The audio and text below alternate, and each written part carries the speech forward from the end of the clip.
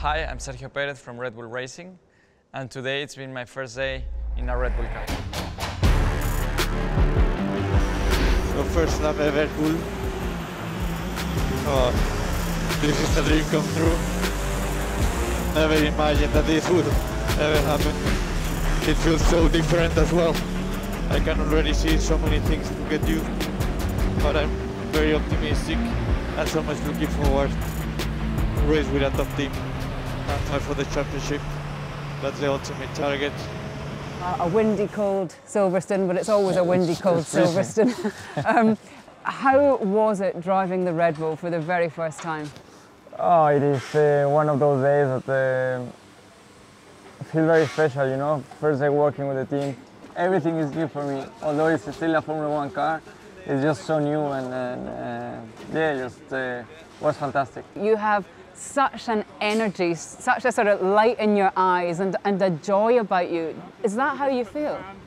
I'm in a good stage in my career, in my life, and yeah, I just want to enjoy, you know. Whatever happens, I just want to make the most of it and enjoy it as much as possible.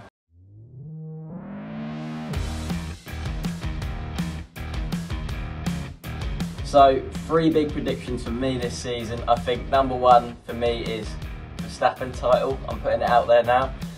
Number 2, the new teammates at McLaren, Ricciardo and Norris. I think Norris outscores Daniel Ricciardo this season. And I think number 3, Russell to score his first point for Williams in Formula 1.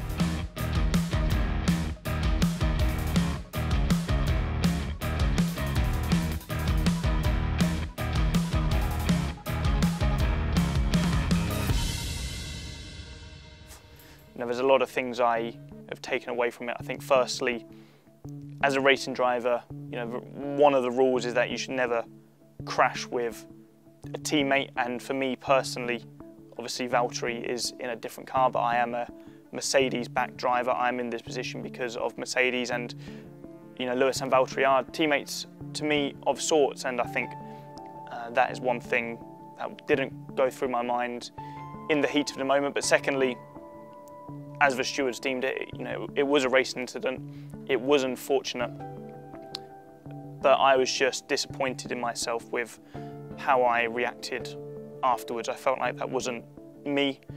You know, I went against my own instincts to walk away from the incident because I wanted to show a bit of emotion, and to be honest, my emotions were incredibly high, having just crashed at 200 miles an hour. So many things ran through my mind. It isn't going to change my racing approach when I'm racing against competitors. If I see an opportunity, if I see a gap, I'm going to go for it. But definitely, I've learned that I need to handle things differently afterwards. I need to really take the full picture in.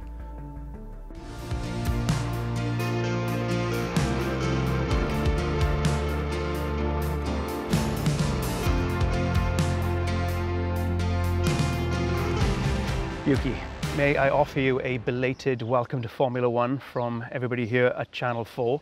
Are you enjoying it? I enjoy especially the food in the Formula 1. You know, there's always this team. Every team has a proper chef, and yeah, we're always looking forward to each lunch and the dinner and the breakfast. As soon as I finish the session, I go to the restaurant. Straight to the restaurant? That's amazing. I really thought you were going to say, yes, I'm enjoying driving the most powerful cars in the world, but you're straight to catering. A man after my own heart. All about that food. Yeah, all about food, I think. The food is, for me, food is everything. So, if you're going to be a rookie in F1, then AlphaTauri is a great place to be. Yeah. I can only assume that the ultimate goal is to get a seat at Red Bull. Of course, in the future, I want to be a Red Bull driver, but from now I'm really happy that I'm in the AlphaTauri, especially from first year. Awesome. Especially France. He's a really good guy. Of course he pushed, but he don't make me rush. Just I think for me it really suits well for me, and I'm really enjoying working with AlphaTauri. I'm just focusing now to try to get a point as much as possible for the team. And I think also teammate in Pierre Gasly is a really experienced driver, and also he's fast. So lovely guy. I think yeah, he's a lovely guy, and I think we had a good relationship already, and I think I'm really happy with the racing with AlphaTauri this year.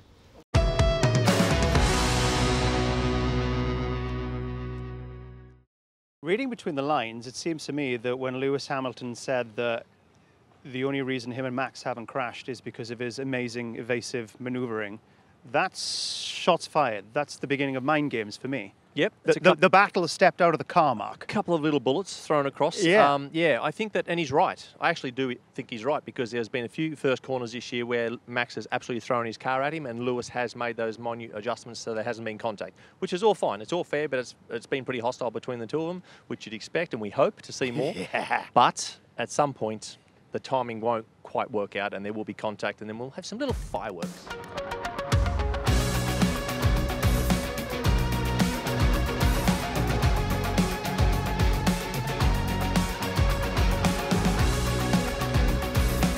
Lights out, and Perez immediately jumps across. Lewis Hamilton's going to get the lead. Lewis Hamilton takes it away, but he locks off, and he's lost it.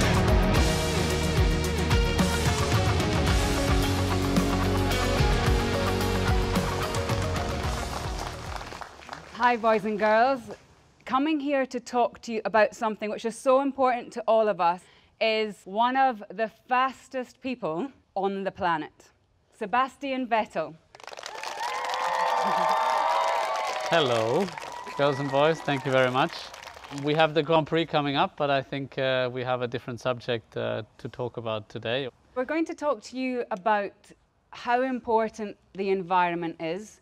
And Sebastian, this is something that's very close to your heart, about getting particularly people this age to understand that they really are the future. Well, I think close to my heart, but really, I think it should be close to all of our hearts, and it is something that affects all of us. It's the planet we live on and we share together. And looking back, we know what we've done maybe not so well, and going forwards, we know what we can do better. Is there a level of guilt when promoting sustainability while using non-renewable sources? Yeah, there is. I feel, you know, you could say that I'm a hypocrite because I'm doing something opposite to what I'm saying we need to look out for. But I think we will not change people's opinion by forbidding something. So forbidding me to drive the car, I think will not have the effect that we like. So I think it's up to us to find solutions that we can still keep on doing these things. One unsustainable thing you could fix in Formula 1 racing, what would it be?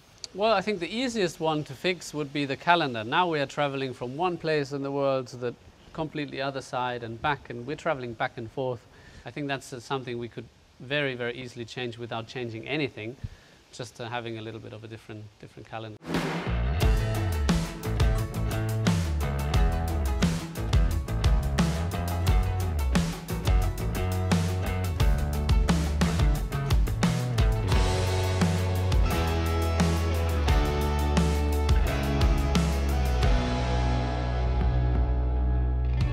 You're leading the championship by 32 points. I don't know if you know, but that margin, anybody who's had that in the past has never lost the championship. A 32-point lead has always resulted in winning the championship. Yeah, but to be honest, I think the gap is a bit bigger than it should have been. I mean, we just had a lot of good races, and I think in terms of competitiveness, we are closer than the 32 points because you know, it has been a bit in touch, and we have been ahead for sure in Austria. Our car was really good there, but for example in France, I mean, we won it with 2 laps to go, so or 1.5 laps. So it's a bit misleading. That's why, you know, I'm of course very happy where we are, but I also know there are a few tough tracks coming where I know that Mercedes are going to be strong. I mean, they have been strong all season, just not entirely on a street circuit or in Austria. Are you enjoying this rivalry between you and Lewis Hamilton? Does it get you pumped, or is it a distraction? What is it to you? No, well, I think of course people always hype it up a bit, but I think it's just really cool that we are able to fight in 2 different cars against each other for the championship instead of always one team, and then you just have a teammate battle. And you know, Lewis, I think, is one of the best drivers in F1, you know, that F1 in general has ever seen.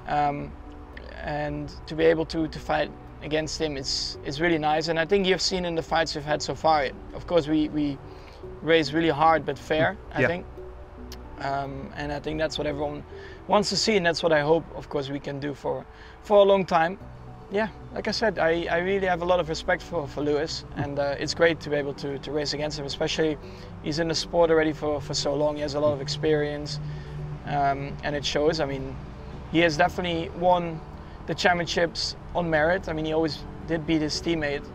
I always said, of course, you know, when you put another very good driver in it, they would probably win the championship as well, but not, I think, in the same fashion as he has done, because he's just always been super consistent. He stayed out of trouble. And that's also a quality of a world champion. Absolutely. Well, takes one to know one. I don't know.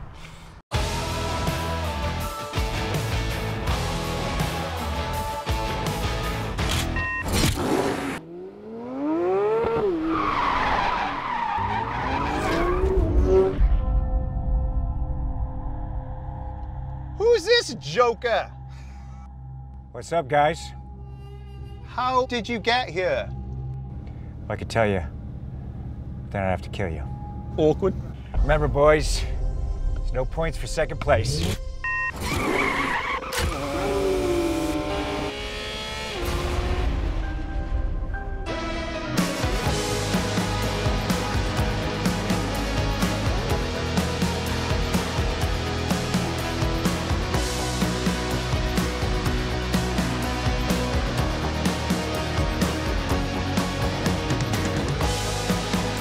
First half of the season, which driver surprised you the most in the first half?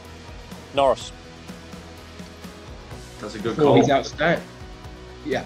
Sorry, David, I spoke over you. Let's say again.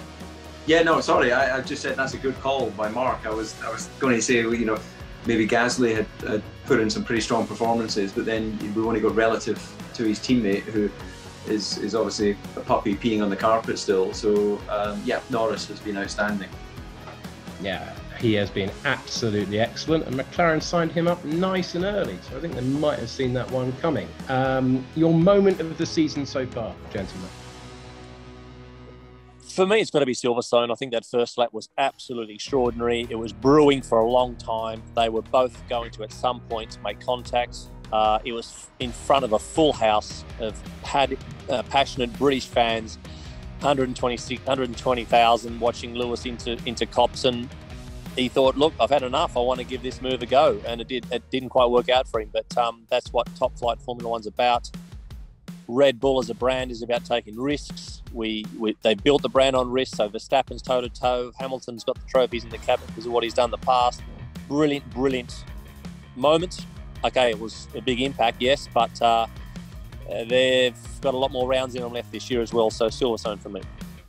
I think it's been an incredible season of Grand Prix racing, and there's so many images that will stay in my mind. You know, if we go with Charles Leclerc, Monaco pole, and then not making the start, what a dream that would have been for a monogas driver in a Ferrari to have converted that to a win. You know, Lewis going to the grid in his own in Budapest, Silverstone, as Mark mentioned. There's been so many remarkable situations this year that, whoever wins this title, we're going to be talking about this for decades to come.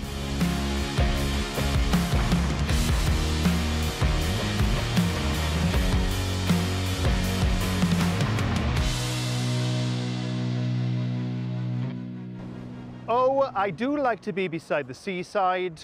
Oh, I do like to be beside an old classic. Hey, listen to the old. I wasn't talking to you, and oh my God, put some clothes on. Just because it's a nudist beach doesn't mean you have to be nude. I was talking about the mighty Zandvoort just over there. All right, that's enough. My mother's watching, enough.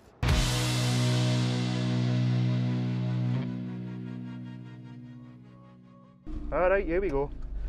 Let's go pick up Max Verstappen, future Formula One World Champion. Absolutely fantastic you are driving. Do you miss Germany? No. No, you don't miss, you know, where you grew up? No, for me, no. I'm really happy in Monaco, to be honest. But I like Germany. It's a lovely place, very clean. Yeah, that is for sure. Clean place. Where in Germany did you grow up? Well, actually, I was born in Belgium, so I lived in Belgium. Belgium? Oh, damn it! Do you know what? I knew that now. Yeah. It's just because I thought, you know, your father, Michael Schumacher, being from Germany. Michael Schumacher is German though, isn't he? Yeah, he is, yeah. So how is your father German, but you were from Belgium? Yeah, no, my dad is Dutch. Michael Schumacher is Dutch? No, Michael is German. Yeah. And my dad is from Holland. Oh! Michael Schumacher isn't your dad? No. Oh, bloody, I'm making a fool of myself up here, Max. I'm so sorry. No, it's alright. Oh, so sorry. Oh, bloody hell, Max. I'm so sorry. You're gonna shout at me here. I've gone the bloody wrong way. It's alright. I'm just gonna... I'm so sorry, Max. You must think... Bloody hell. What are you doing, Ray? Come on. You've got a Formula 1 driver in the back here and I'm getting lost. This is the last time this is going to happen. No. Smooth ride though, Max? You're right there in the back, nice and smooth? Good. It's all good. Good.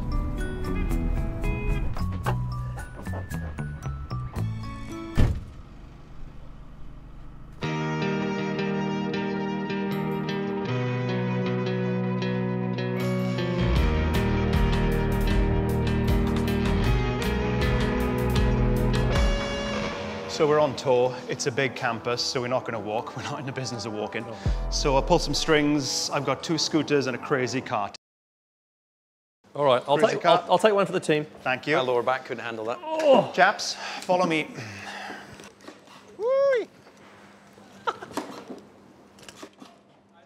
You all right, buddy? Yeah.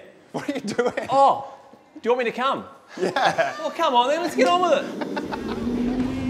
You drive a Grand Prix car, but not a crazy cart. Is that flat out? Yeah. Watch the step.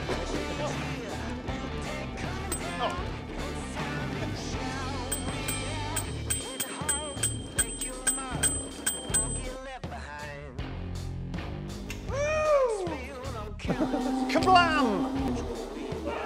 Yeah. Oh, yeah. This is a bit more like it. Bunny hop. Bunny hop. Righto. Boys, flat battery. Oh, are you kidding me? What are we going to do now? Actually, I've got an idea. We got it.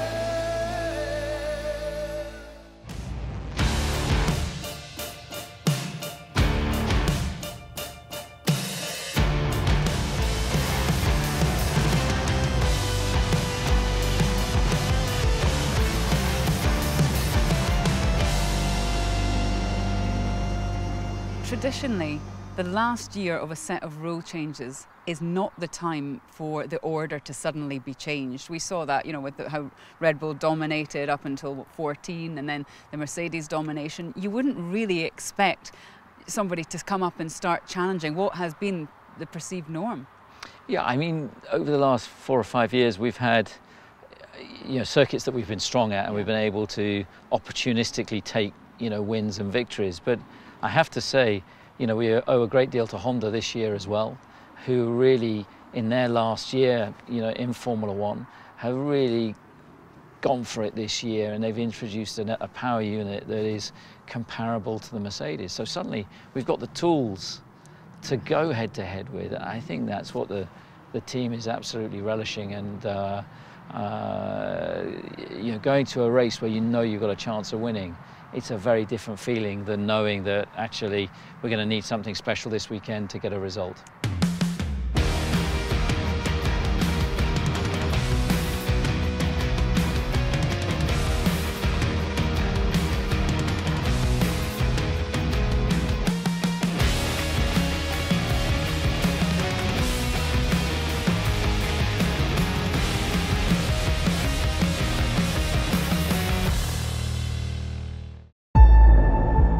Rivalry represents the essence of sport. The clash between Verstappen and Hamilton has the potential to transcend Formula 1. Unlike the great Cold War rivalry between Fischer and Spassky, it isn't political, but it is strategic and it's personal. So rivalries, they're human, they're vivid, and in the sporting context, it's universal. Do you find you have a different approach to the sport now? I mean, In what way is Alonso of 2018 different to Alonso of 2021? I think I'm hopefully a better driver with experiences that I had away from F1. I'm hopefully better as a person as well. In 2018, I'm sure there was some frustration there.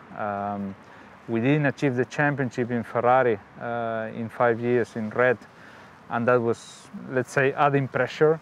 From Ferrari, I went to McLaren Honda, new project, just because I felt that in Ferrari it was not possible to win the championship and to beat Mercedes, so I had to try something new.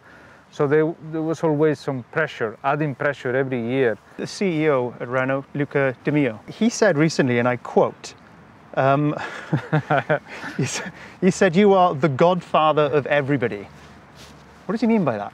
I think he meant, you know, that from everybody in the team, one of the most experienced guys is the driver now, which is a little bit odd. Normally we come into Formula One and we have a lot of experienced members in the team that they are telling you the whole races and the whole anecdotes of things and curiosities of Imola, curiosities of another circuit. Yeah. And I'm probably the guy that I'm telling the team those things, you know. I raced here in Imola 15 years ago and it was raining on Sunday and, you know, it was a crash in the start. So it's the driver that is telling these things now. So that's a little bit strange at the moment.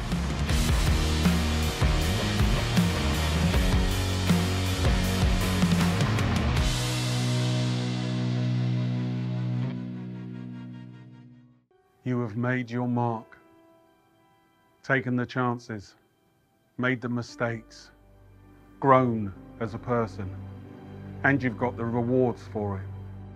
You're not just one of the greats. Some say you could be the greatest of all time. You're the champion, the legend. You are unstoppable. And then suddenly, there's him. What's his story? What's his secret? How did he get so good? He started early. All the greats do that. He posted achievements beyond his years. He wasn't afraid of the establishment. He's talented, fearless, and passionate.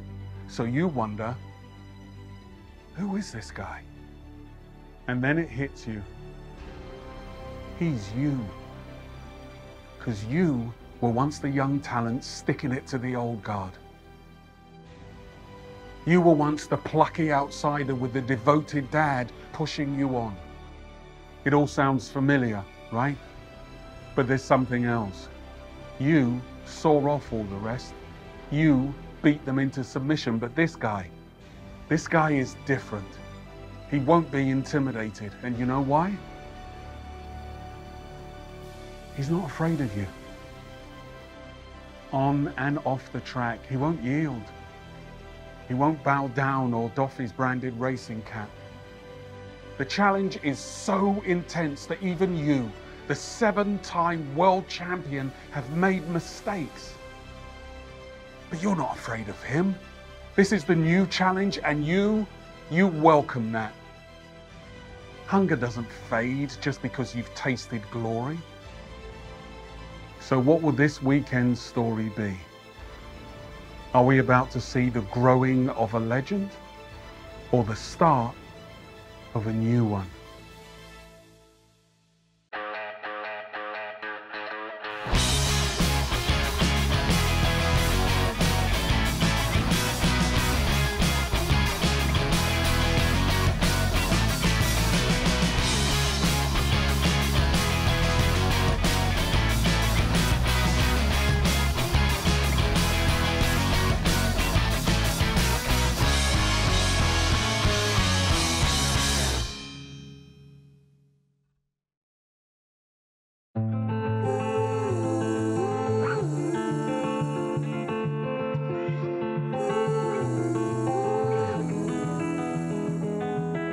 I've been trying to find my way to leave.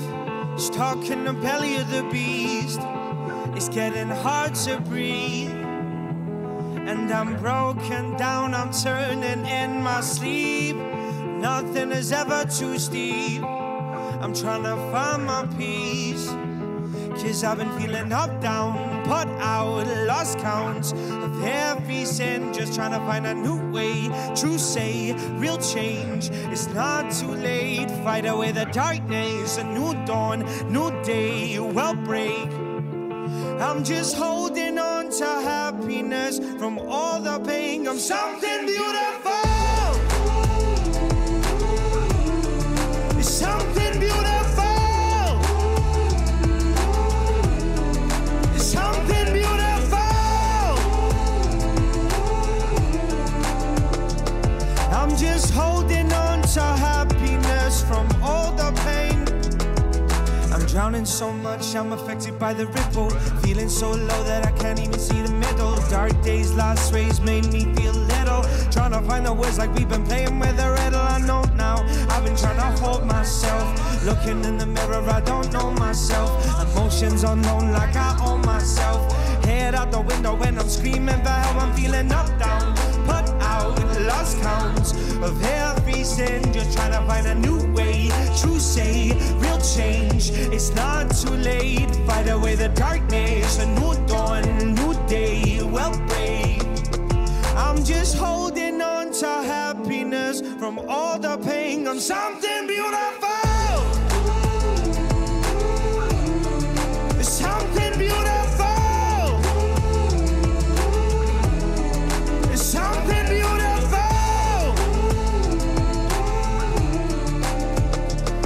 I'm just holding on to happiness from all the pain. And we find the light on darker days. We seize the joy through all the pain we feel. The love won't hesitate. Take every chance that comes our way. The little things we appreciate. We fight for truth, love, heavy weight. And every win we celebrate. We celebrate something beautiful.